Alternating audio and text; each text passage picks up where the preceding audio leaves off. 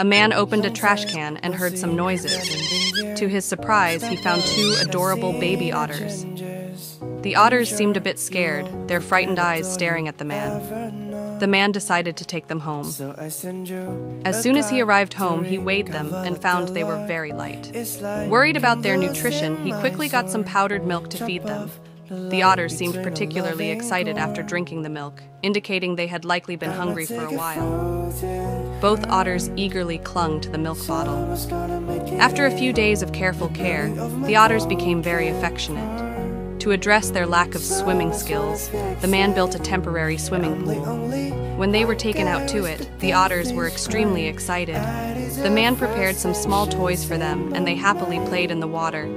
He also added some small fish to help them practice hunting, enhancing their survival skills for when they would eventually return to the wild as mature otters.